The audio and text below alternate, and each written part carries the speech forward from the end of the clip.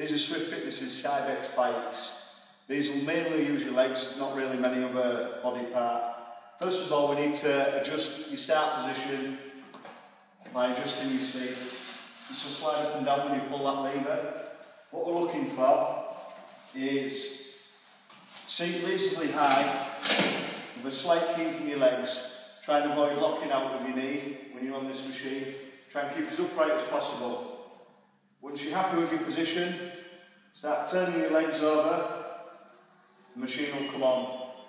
From here, if we press the quick start option, the machine will start, and we can increase our level using the plus and the minus at the side.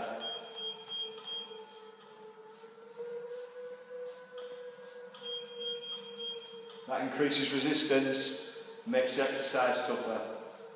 When you want to come to a stop, just stop rotating your legs, push the stop button on the machine, and that ends the programme.